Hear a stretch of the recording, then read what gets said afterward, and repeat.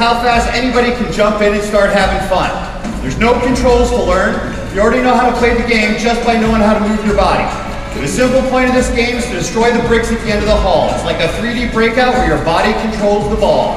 So Abigail, why don't you take it away?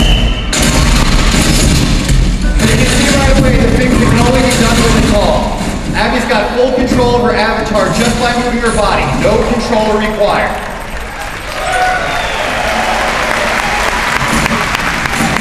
But hey, this demo, it's not just about waving your arms. You can also move around freely in 3D space. So we don't have to set any of the movements for you in the game. She's free to move wherever she wants. She can move in and out to hit the balls harder. She can move left and right to keep the balls in play. And when you combine this kind of full avatar control and the ability to move around freely in your living room, you're going to get true physical play. Nice picture of Abby. So besides being super fun to play, Ricochet also keeps you in great shape. You can see by the nature of the game, she's constantly moving around. With all the multi-balls, she has to keep extremely active to keep the game going. This isn't a game where you end up on the sofa just using some kind of preset waggle commands.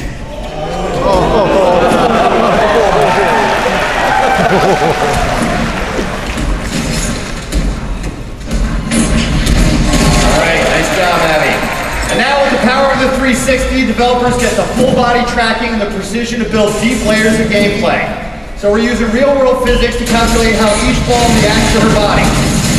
So she can aim to hit those multi-ball power-ups you see down at the end of the hall, or you can just add more power by hitting the ball harder to generate all those fireballs you see on screen. Awesome job, Abby. Let's give her a hand.